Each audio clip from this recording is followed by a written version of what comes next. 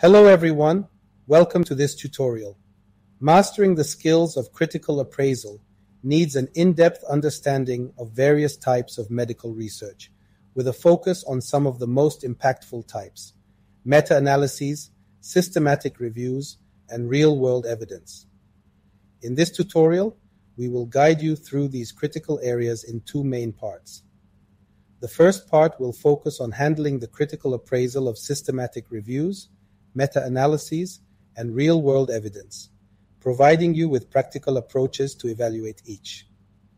The second part will offer a detailed comparison of these three types of research, highlighting their differences, strengths, and applications. So let's get started. Now, systematic reviews and meta-analyses are high-level study designs that synthesize evidence from multiple studies to provide a comprehensive assessment of a research question. These studies are at the top of the evidence hierarchy due to their rigorous methodology and ability to integrate findings from diverse sources. Systematic reviews follow a predefined protocol to identify, assess, and synthesize all relevant studies on a specific topic. The process includes a thorough literature search, inclusion-exclusion criteria, and quality assessment of the included studies. A meta-analysis is a statistical technique used to combine the results of multiple studies into a single quantitative estimate of the overall effect.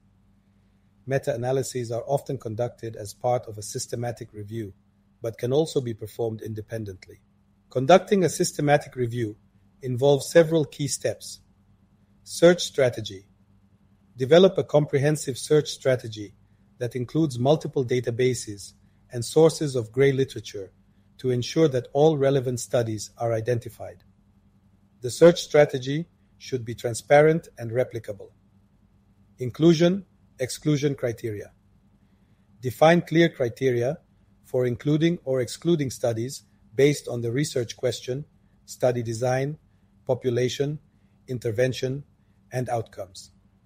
This step is crucial for maintaining the review's focus and ensuring that the included studies are relevant.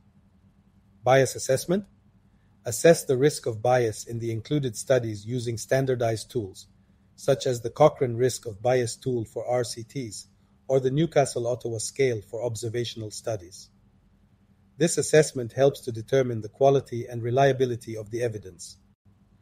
Meta-analysis enhances the statistical power of individual studies by combining their results into a single estimate of effect. Effect size. Calculation. Meta-analyses calculate an effect size for each study, e.g., odds ratio, risk ratio, and then pool these estimates to provide an overall measure of effect. Heterogeneity assessment. Assessing heterogeneity, variability, among the included studies is critical for interpreting the results of a meta-analysis. Statistical methods like the I2 statistic and Cochrane's Q test are used to quantify heterogeneity and determine whether it is appropriate to combine the study results. Sensitivity and subgroup analyses. Sensitivity analyses are performed to test the robustness of the meta-analysis results, while subgroup analyses explore differences in effect size based on study characteristics, e.g., population, intervention. Critical appraisal of systematic reviews and meta-analyses involves evaluating the following. Search and selection process.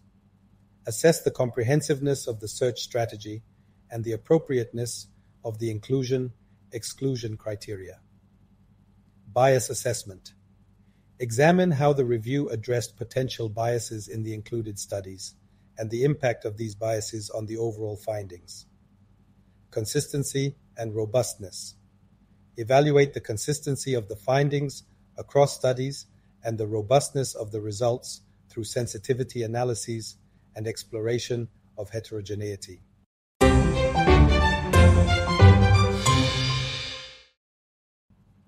Real-world evidence, RWE, refers to data collected from routine clinical practice, including electronic health records, EHRs, insurance claims, patient registries, and other sources outside of controlled clinical trials.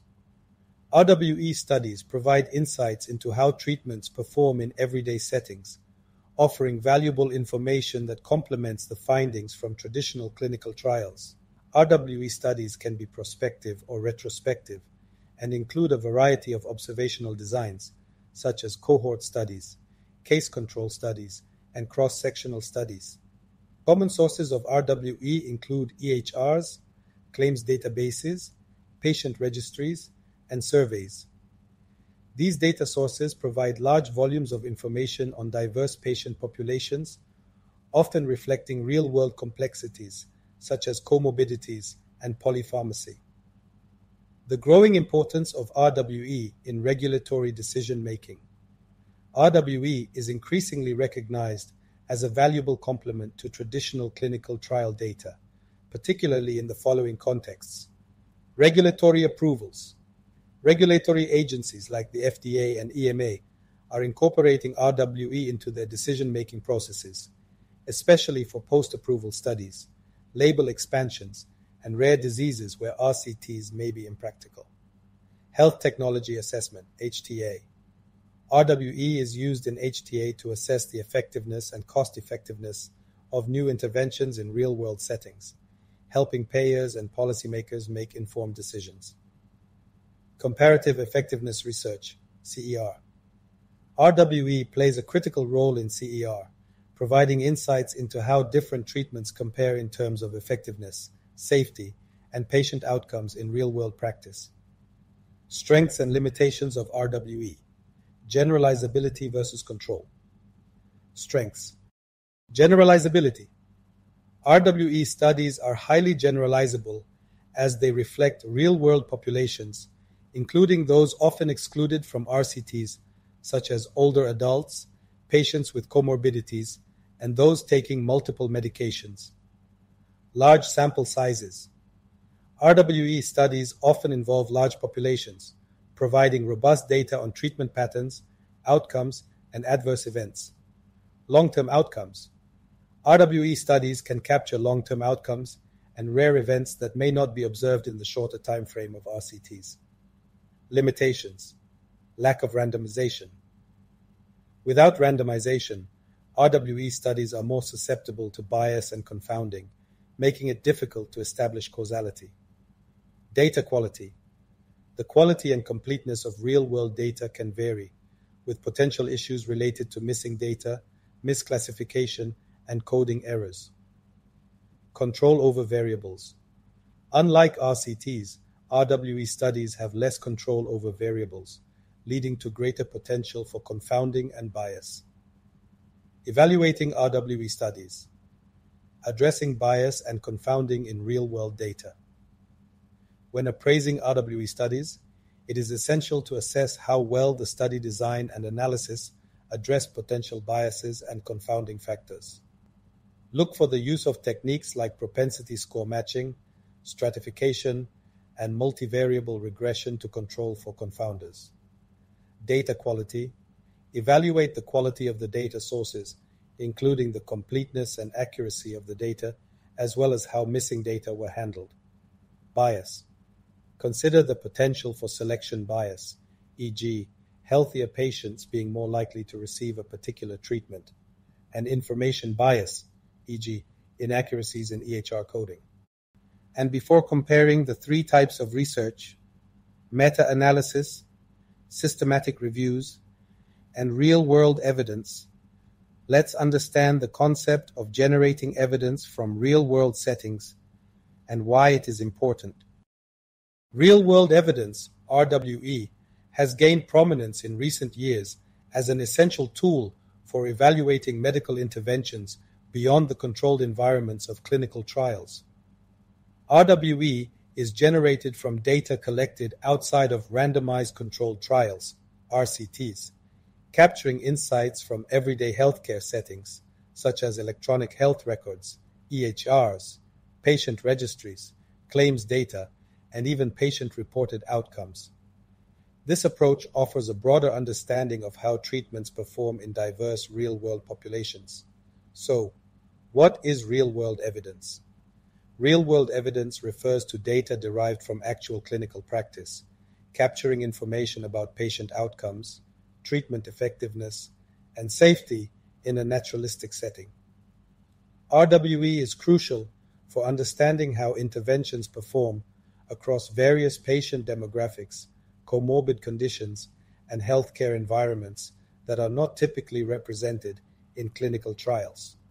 This evidence is especially valuable for post-market surveillance, health economics, and comparative effectiveness research.